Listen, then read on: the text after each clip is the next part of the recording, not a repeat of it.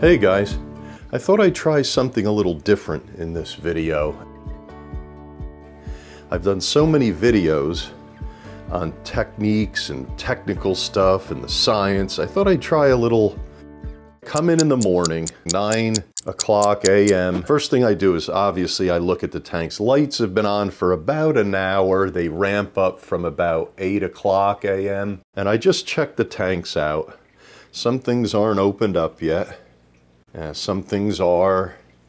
So this right here is something I do in the morning. This is my nori from yesterday, and I replace that. I put nori in every day in the morning with these two magnets.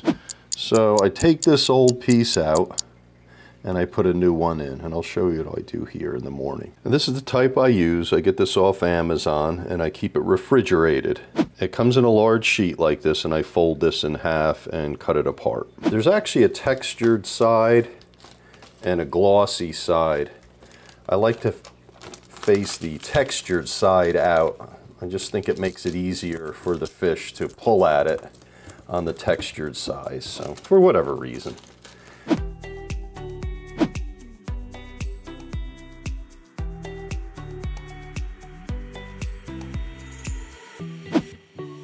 So I fold it up. It doesn't have to be perfect. It just has to be wide enough, and then I bend it in half. Put this part facing down in here, and then I stick that in like that. This flaps over, so it makes a nice pocket. These are the epoxy coated magnets. And I put it down inside, slide it down, and these magnets hold it really well. And that's the food for the tang and my fox face for the day. By the end of the day, that's all gone. I always open my window. Depending on how cold it is out will depend on how much I open it, but today it's supposed to be up to 60 Fahrenheit. I even turn my fan on low setting to keep the air circulating. The tanks generate a lot of heat because of water evaporation. So believe it or not, the window wide open and a fan is just what it needs in here. And I told you about pH and air circulation. Tuesday afternoon, guys, around 2:30, I come in and I do an inspection. Always inspect. See if things are looking okay, nothing crazy is happening. I always like to check out my refugium to see the little pods swimming around. This is really growing in fast now. I'll probably remove some of that this coming weekend. Then I come over to the 75. Now you really can't see it, but one thing I do every day when I get home, that's one thing I'm picky about, is I always clean the glass.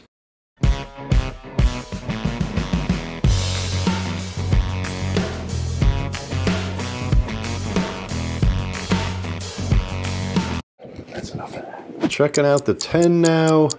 I've had a little hair algae issue, and what I do, I've been doing this daily, is I go in there with the forceps out of here. So this is where I keep all my stuff. You guys have seen this in here. So these are my forceps. They're really long. You've seen this before. I move this top to the side. And oh, by the way, I moved my Higer Mini Wave to this side. What I was noticing is it wasn't overflowing. It wasn't keeping my water surface clean enough because it was pushing the water down this end from the opposite end. So now it's pushing the water this way, and it goes over the overflow. My water surface stays nice and clear. No oily buildup on there. All right, so anyway, I go in with this. As I pull it off, I try to find a big chunk area. I pull straight up. You can see it coming off, and then I use this to kind of clean the algae off with. So I do this every day, you guys, almost every day. Me doing exactly what I do. I come home from work, I check the tank out. I do it while I'm not too relaxed yet. If I get too relaxed, I'm not going to want to come back in here and do this. I'm going to want to come in and just sit and watch the tank or watch some TV. It's the only way if you really want to get rid of hair algae quick, guys, is you have to help it along manually. And I also have added quite a few extra hermit crabs to help the case. And if you'll notice up in that back corner, come around here because of the, this is, hold on. I had a bacterial bloom in here.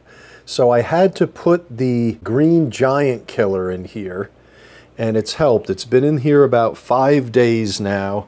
And what had happened is I ordered these hermit crabs and some astrea snails, and you guys know how I like hermit crabs for hair algae. I ordered quite a few. I think what happened is a few died off, and this is such a small tank that I think the die-off from the snails, I see more of the snail shells laying around, probably caused the bloom. Right, I'm done with this. I've had this in for several days. And I'm just going to pull the UV out. And as I vlog, I'm going to show you more, you know, how I do things from day to day and how things arrive. It might be fun for some of you guys. You know, some of you guys might find it boring and turn me off, but some of you guys may like it. So I'm going to take this out, just clean it, and then I put it away. I don't use UV 24/7 all the time. I only use it when I have an issue. I don't think I have to show you guys me cleaning this off. Look at the size of that leather coral now, guys. It's actually overtaking my green star polyp. So you can see, you know, having that window open, I notice my tank looks the best when I open up the windows. And this season is the best for that. You know, once the real heat comes around, then I have to close the windows and you rely on AC. Spring and fall are when the tank looks the best for me because I have a lot of fresh air coming in. And then I usually relax and watch a little YouTube, some news, this is Ted, just until Sylvia checks in from Croatia. So, she said I will bring it to you tomorrow. And that's what I do in the 3 o'clock hour. All right, this is how much and what I feed the fish. So this is the SA slow sinking pellets. I find that this is excellent. And what I do is I put just enough to cover the bottom. And then this is 1/4 of the Marine Cuisine San Francisco Bay brand. Put a little tank water in there and I let that kind of melt. As far as the slow sinking pellets are concerned, I use my Celcon. The slow sinking pellets are kind of porous, that's why they're slow sinking. So what happens is they soak up the Celcon, and what I do is I put about 7 drops in here.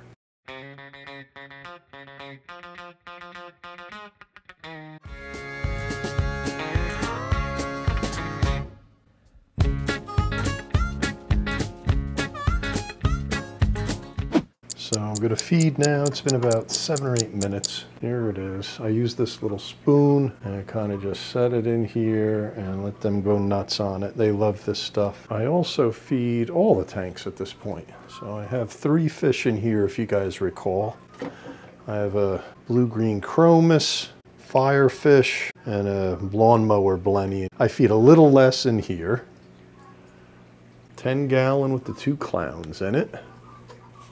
I have an emerald crab in there. I also have a peppermint shrimp in there too, and they come out and take some of that. And down below I feed the 6-gallon. This is all melted now. I kind of mix it up and I go in with that. Now remember, this is only 1/4 of a cube, and I distribute this to all my tanks. Put some in there.